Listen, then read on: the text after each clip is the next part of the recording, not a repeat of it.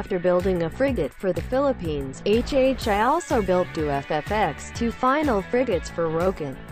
In addition to building frigates for the Philippines, the South Korean shipbuilding company Hyundai Heavy Industries (HHI) has been awarded the 633.5 billion Korean won (563 million United States dollars) contract for the construction of Daegu FFX II Class II guided missile for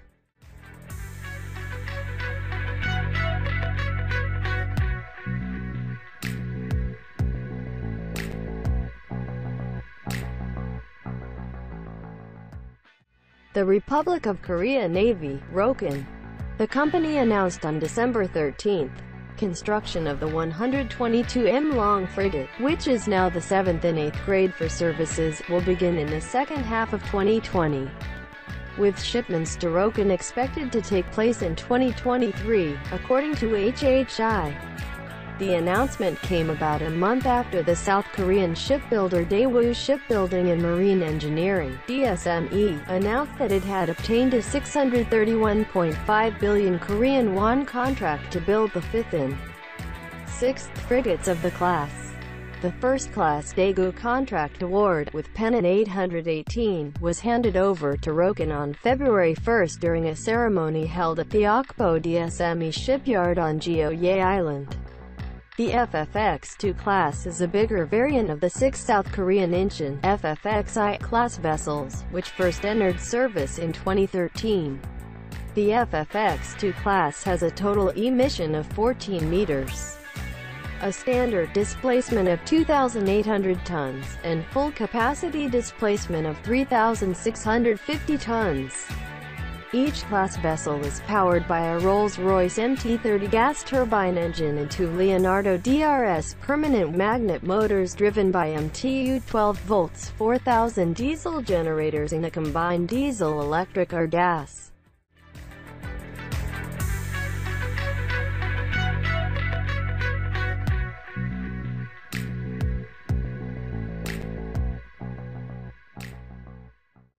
CODLOG configuration. Each ship can reach a maximum speed of 30 knots. The FFX II class is armed with one nuclear weapon 127mm Mk-45 Mod 4 on a 20-barrel phalanx close-in weapon system installed at the top of the superstructure at the rear.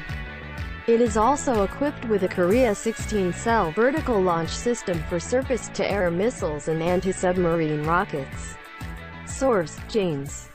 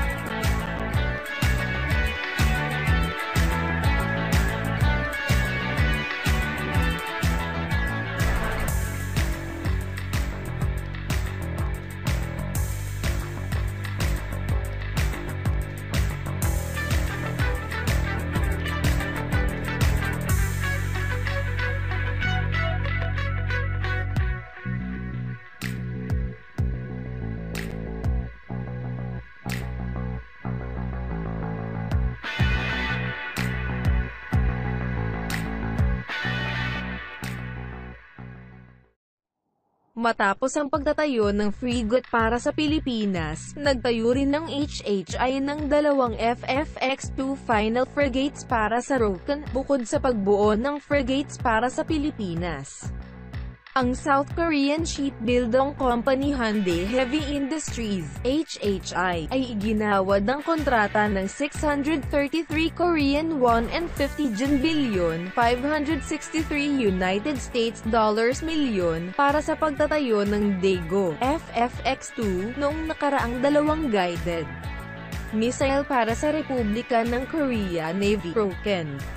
Ang kumpanya ay nag-anunsyo noong ika-13 ng Disyembre ang konstruksyon ng 122 metro long frigate na ngayon ang ika-7 at ika-8 grado para sa mga serbisyo ay magsisimula sa ikalawang kalahati ng 2020.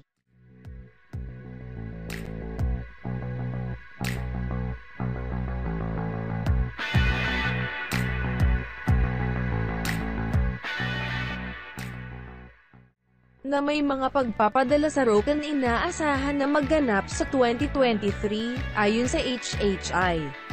Ang anunsyo ay dumating tungkol sa isang buwan matapos ang inihayag ng Daegu Shipbuilding at Marine Engineering (DSME) ng South Korean shipbuilder na nakakuha ito ng isang 631 Korean won and 50 bilyon na kontrata upang itayo ang ika-5 at ika-6 na frigates ng klase.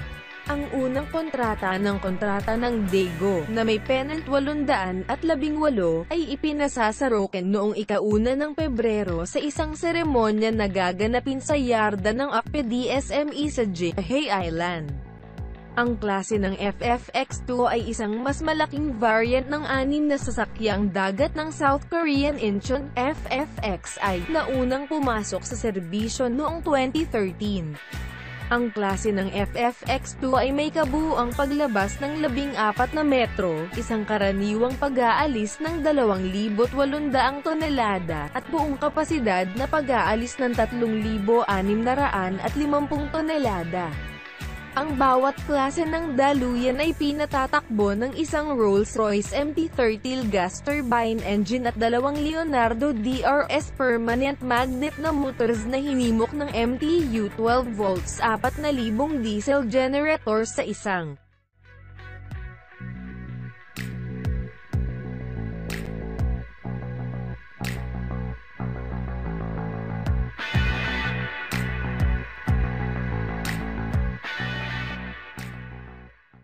Pinagsama-samang diesel, electric o gas (CODLOG) configuration. Ang bawat barko ay maaaring umabot sa pinakamataas na bilis ng 30 knots. Ang klase ng FFX II ay armado ng isang nuclear weapon na 127 mm Mk 45 Mod 4 at isang 20 barrel full lengths na malapit sa sistema ng sandata na naka-install sa tuktok ng superstructure sa likuran.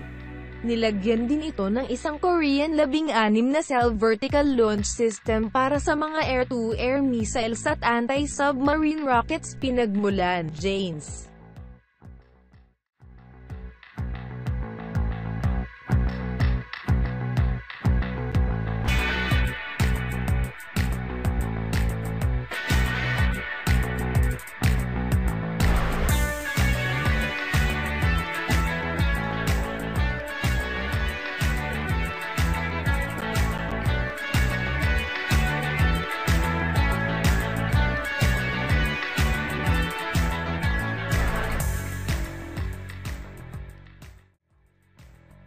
Thank you for watching and hearing the latest military news. Keep up to date with the latest military news on the Update Defense channel. Hope you enjoy it.